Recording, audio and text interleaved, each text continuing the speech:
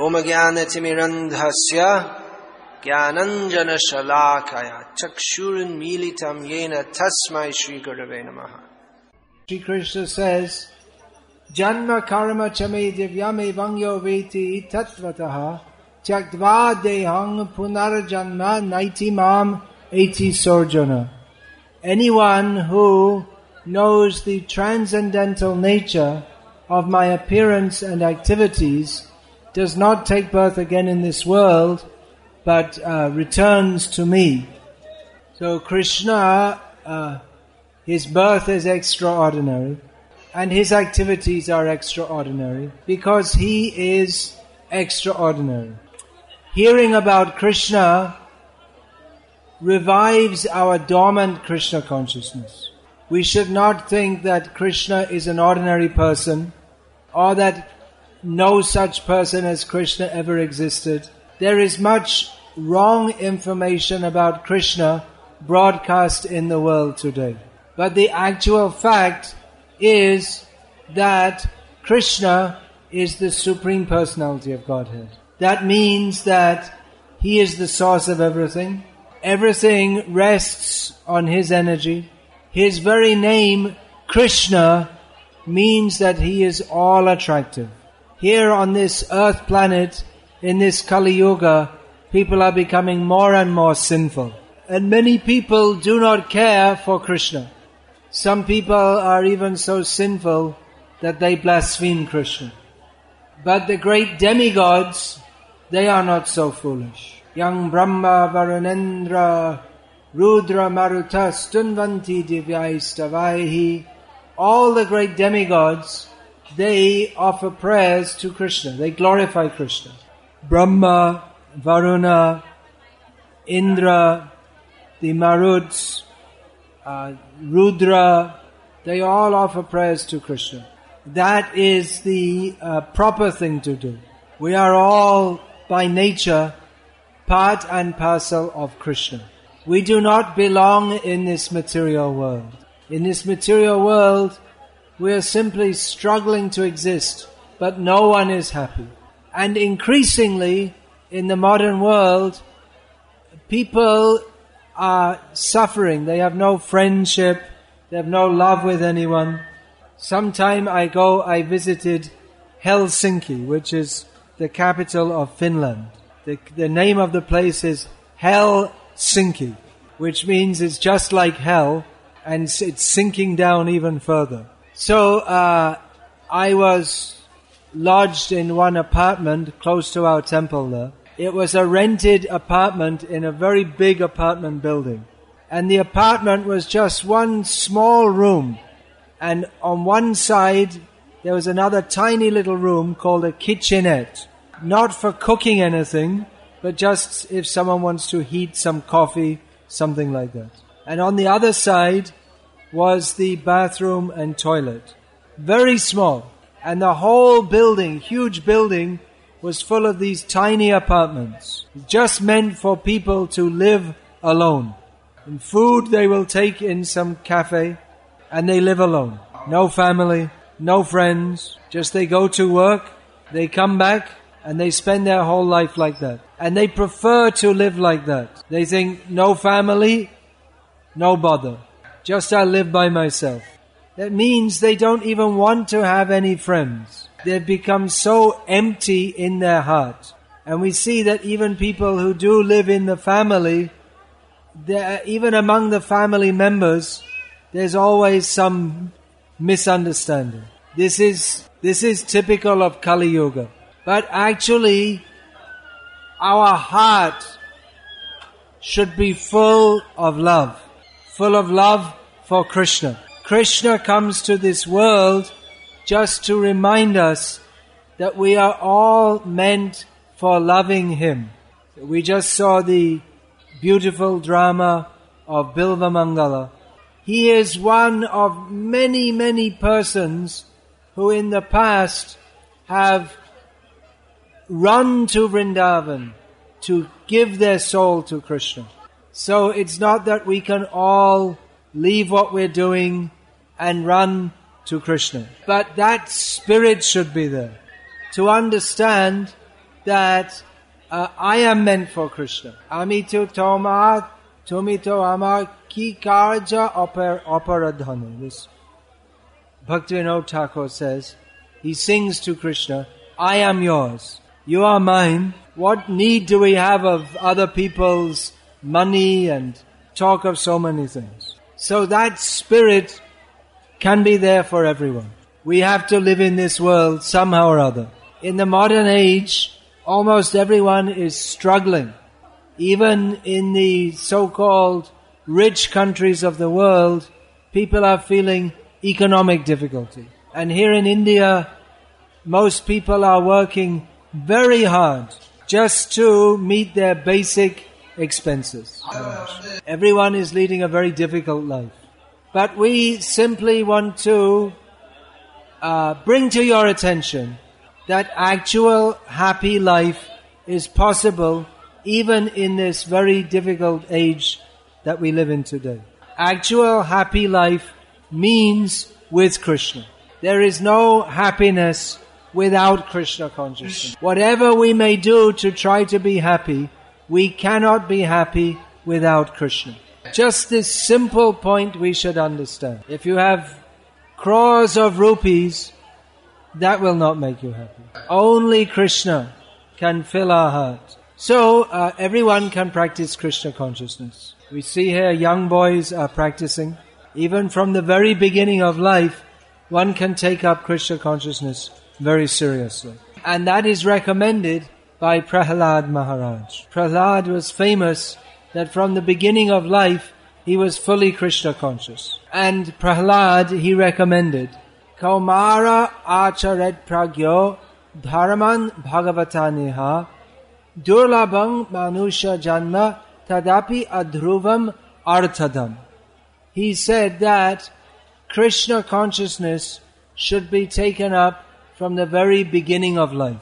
Someone who is very intelligent, they will take up Krishna consciousness from the beginning of life. Now we may say, well, I can wait until I'm 99 years old, then I will practice Krishna consciousness. But Prahlad says that this human life is very rare and it is unreliable. There's no guarantee that we will live till tomorrow, any of us. What is that? Nishvasa naiva nishvasa naiva kartavyam kadarudho bhavishyati. That when we breathe in, there's no guarantee that we will again breathe out. Not only is there no guarantee that we will not see tomorrow, there's no guarantee that we will be alive even in 20 seconds from now. Anything can happen at any time. But actually when we're hearing Krishna katha, we are protected. But when we're going around our daily activities, then we may pass away anytime.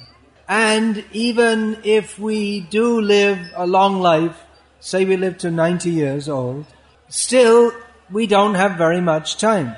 Prahlad Maharaj analyzes that we start off our life within the womb, completely in ignorance. In the first few years in childhood, we're simply playing. Then we become very serious about study. Then we're working very hard for most of our life. And in old age, we're simply suffering. As old age comes, gradually we can't see properly. We can't hear properly, we can't digest properly, we can't walk properly. This way our whole life passes away. So much time goes in sleeping, so much time goes in sickness. And in this way, we are diverted from the actual purpose of life. So in the midst of all these distractions, we should understand that human life is very valuable. Because only in human life can we perform bhakti yoga. We can act in such a manner that we can revive our love for Krishna. And by reviving our love for Krishna, we go to Krishna in the spiritual world. We don't have to take birth again in this material world. So just try to understand what a serious position we are in. We have passed through many, many, many births. We have been at some time a fish, a dog, a cat, Indra, Brahma, a worm in stool. There are 84 lakh species of life. And if we don't utilize this human form of life for taking to Krishna consciousness, then we have to take birth again. Then again, we have to take birth as a cat, as a dog, as a fish, as a mouse, as an insect, and so on. So, we are meant for loving Krishna. In this material world, there is no love. Whatever goes on in the name of love is only a perverted reflection of our original love for Krishna. Whatever goes on in this world in the name of love is just a tiny, tiny, tiny, tiny fraction of the soul's need, the soul's desire for pure love of Krishna. So, whatever activities we may perform in this world, we should act in such a way that our dormant love for Krishna is revived. Whatever you are doing, make Krishna the center of your life. If you're an auto rickshaw driver, you can suggest to your passengers, why don't you go to the ISKCON temple? If you're a businessman, well, there's some taste in earning money. We see that businessmen, they like to earn more and more money. Even if they don't need the money, they take pleasure in earning money. But after some time, that becomes boring. There's no real taste in that. So, you can earn money and offer that in Krishna's service. If you like to earn lakhs and lakhs of rupees, do it, offer it to Krishna. I see there are several members of the business community here. So we are quite shameless, and we will tell you that you can give all your money to us. And if you do, we won't keep one paisa for ourselves. We sleep on the floor, we take simple Krishna prasadam, but we want to build a big and beautiful temple for Krishna. If you give crores and crores of rupees, we will continue to sleep on the floor, and we will make big and beautiful temple for Krishna. And we will invite all the people to come and chant Hare Krishna and take Krishna prasadam, and everyone will be happy. So that is our program. Sarve Sukhino Bhavantu. Let everyone be happy. Maybe you know there was a great devotee in Andhra Pradesh. What is nowadays called Andhra Pradesh. Actually, I think that's going in Telangana. But anyway, it's still Andhra Pradesh. So he was a great devotee of Ramachandra Bhagavan. And he was the minister of the Nizam. So nowadays, in the news, there's a lot of talk about the corrupt ministers. So this minister of the Nizam, he was also corrupt. And he took all the money of the Nizam and built a beautiful temple for Lord Rama. So when the Nizam found out, he became very angry. And he arrested that minister and said, you have to stay in prison until you give all the money back. So that Nizam, at night, two men came to see him. One was, they're both very big, strong Kshatriyas. One was very dark-bodied, and the other was very light-skinned. And they said that, here, you take this money, all the money that is owed, and you let our devotee out of the prison. Ram and Lakshman, Ram is very dark, Lakshman is very light. So they personally came to pay off the debt which the minister had swindled from the treasury. So the point is, that temple is there still at Bhadrachalam, that's in Andhra Pradesh. So the point is that everything should be used for Krishna, even at great risk. Krishna, Rama, They are the same Supreme Personality of Godhead. Those who are great devotees of Krishna and Rama, they will do everything for the sake of the Lord. Just like we saw the drama that Bilva Mangala Thakur, he thought that because of my eyes, I am attracted to beautiful women. Therefore, let me put out my eyes so that I will not be disturbed in my bhakti. Nowadays, everyone is going to the cinema to look at the beautiful women. But Bilva Mangal, he thought that by being attracted to beautiful women, my Krishna bhakti will be spoiled.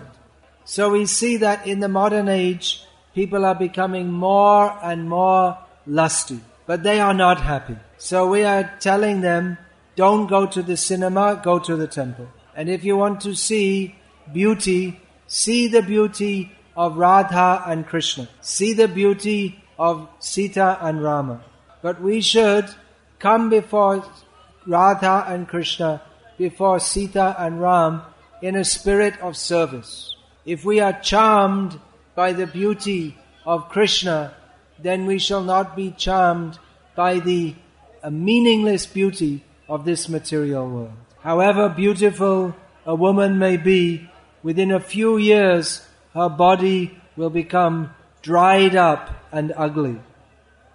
But Krishna's beauty never diminishes. Krishna is always young, even though he's the oldest person, because his form is Satchit Ananda Vigraha.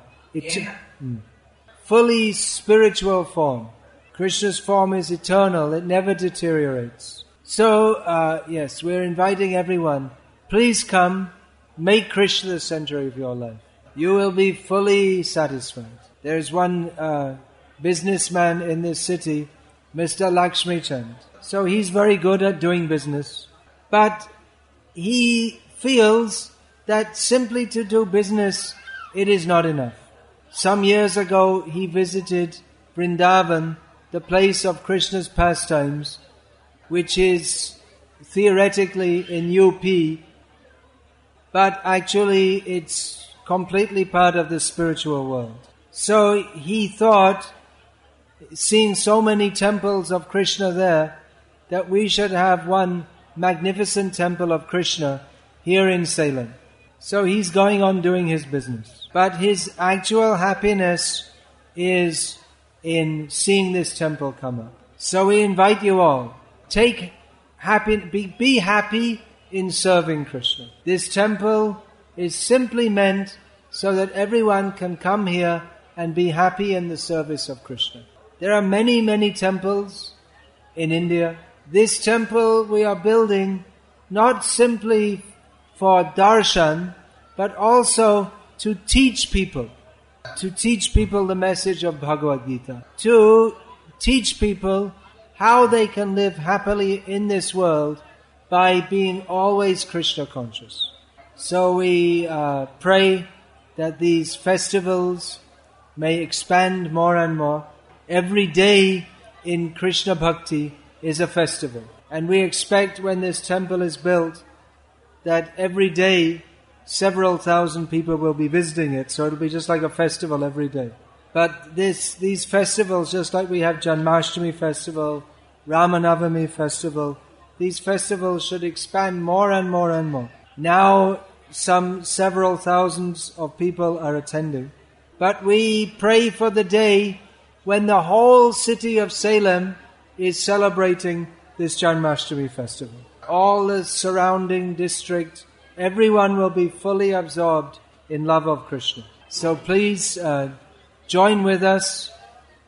This temple is not our temple, it's Krishna's temple. It's your temple to come here and serve Krishna. So we hope to see you all again more and more, and everyone becoming more and more happy in the service of Krishna. Modern life is full of struggle, no love, but life in Krishna consciousness is Kevala Ananda, simply bliss. So next we will perform the Abhishekam, and midnight is the time of Krishna's appearance. So those devotees who are observing this Janmastami festival very seriously, they are fasting, and after midnight they may take some little light prasadam.